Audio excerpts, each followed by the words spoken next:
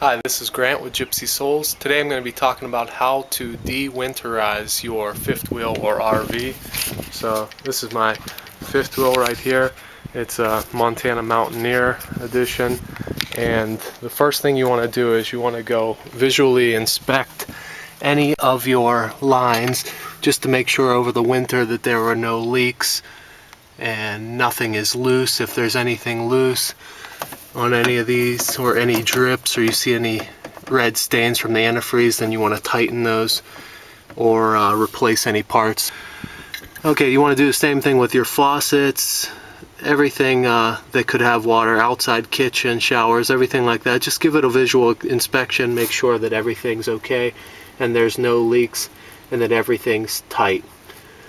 Step 2 is you want to drain all your tanks. You want to drain your freshwater tank, you want to drain your gray and your sewage. Okay, when we drain the tanks, you want to make sure that you do the black water first, and then after the black water has drained, then you want to do the gray water so that the gray water flushes out the rest of the black water, the sewage. You can see down here I took the cap off the low point of the fresh water, and the antifreeze is just running out from there. So I'm draining that from the freshwater tank. You want to let that drain completely. Same thing over here for these low points.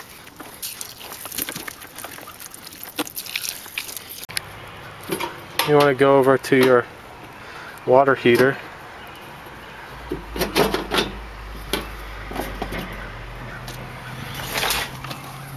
Just make sure that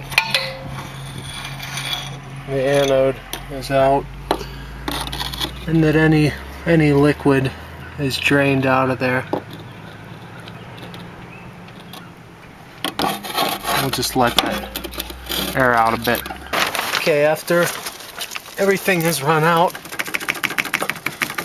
all the antifreeze out of the low pipe, the low drains, you want to recap those. Next thing you want to do is drain any of the outside lines. I have an outside kitchen sink here and burner. Like this. Just open up the line, cold line first. Hot line. Okay, nothing's coming out. Okay, on this side is my outside shower. Same thing.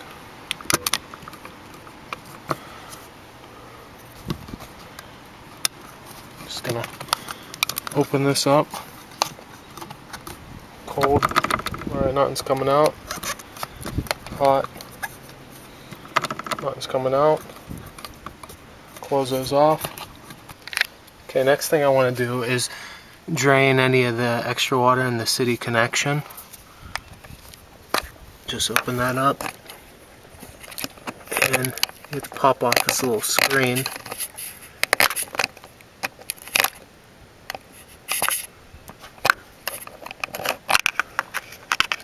Okay, and inside here there's this little white button there. And we just push it in, and some extra antifreeze, you can see a little bit here, but depending on how pressurized your system is, some antifreeze might shoot out there. Then put that screen back in. Okay, next thing we're going to do is fill the freshwater tank up.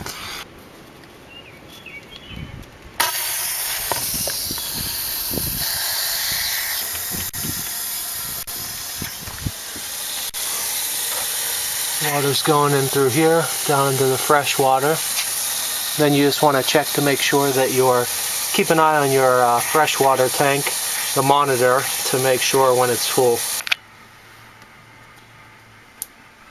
Okay, we're at full, you can see. So fresh water's full, so we'll shut it off now.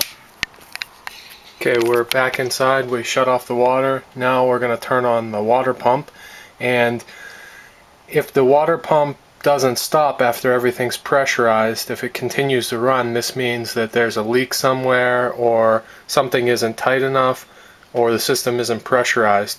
So you'll have to find that leak or find that spot that it's not tightened. Maybe you didn't put on one of the caps tightly when you recap the low drains. So let's try it. I don't know if you could hear that.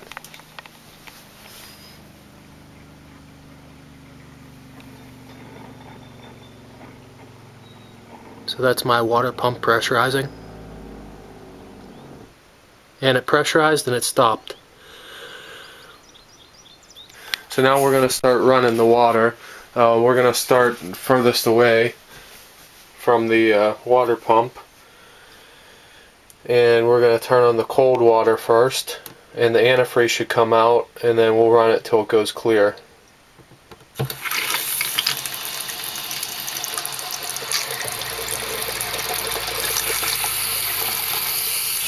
Okay, let it run clear a little bit.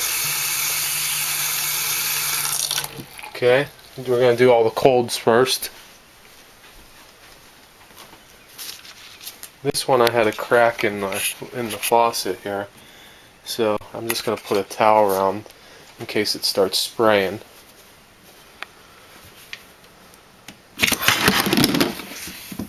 Yep. So you never know what to expect after the winter. We did have some water that froze, so that was probably it. It cracked a piece there, so I had to fix that.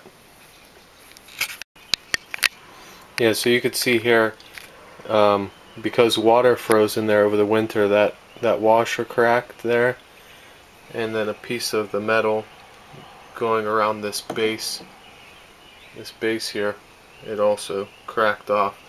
So I'm going to have to fix that before I can run this, or I'm just going to attach a hose or something else so that I can run the antifreeze through for now.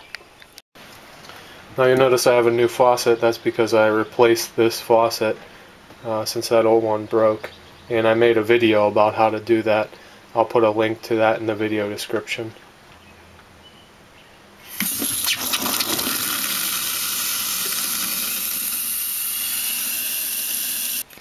Next is the toilet. I'll just flush that until it flushes clear.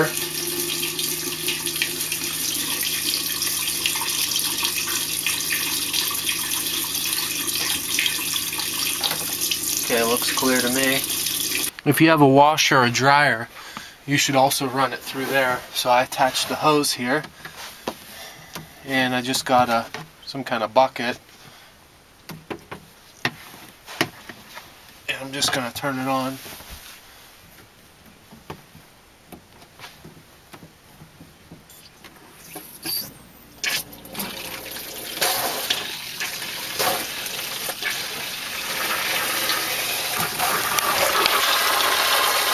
I'm just letting that go until it runs clear. Okay, looks like it's clear. Finally, you want to open up your city water connection. Pop out this little screen. Up inside there's a little button. Make sure that you don't push it too hard, just push it straight with your finger. Watch your face because some water could spray out. So just push it straight, and you can see there's water dripping out. Just make sure that's clear and that's not antifreeze. Hope you enjoy this video. I'll share links to any the products that I used in the video description. And if you like my videos, please subscribe. Have a great day.